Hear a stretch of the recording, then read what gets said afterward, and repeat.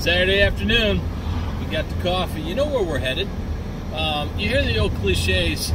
We're all born with the seeds of success inside us, which is true. We are. However, many of us choose to bury those seeds in rotten soil. That's why a lot of us aren't successful, or we struggle, or those seeds blossom just a little bit.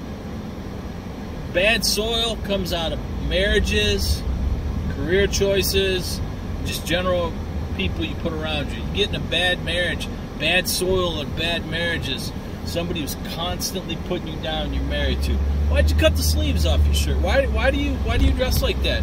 How come you eat? Why do you hold your fork that way? Constant criticism all the time, not to make you better, but to criticize you. Work, same thing. You get in a bad rut at work, bad job, that'll destroy you.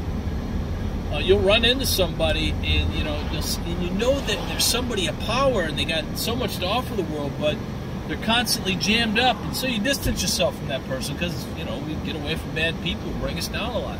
And then you'll run into that person years later, and all of a sudden that light will be lit up in their eyes, because that's what the most important thing is when you got that light in your eyes and it's lit up.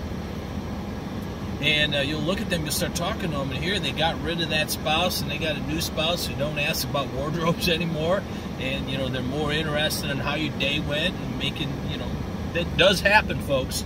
You can marry somebody that doesn't beat you up and bring you down. You can marry somebody who lifts you up. It's out there.